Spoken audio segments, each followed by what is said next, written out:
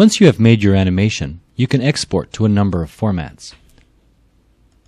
If you want to export to VideoStudio, select Export to VideoStudio.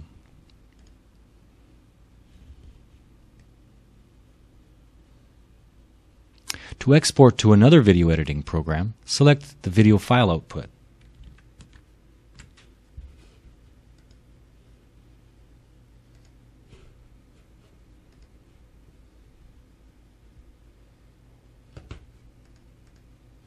One special format is Export to Video Overlay. This has a 8-bit alpha channel and 32 bits per pixel. This is useful for overlaying and complicated effects like fire and particles. If you're going to web, you can also export as SWF flash format. This format also allows you the option to save video with a transparent alpha channel.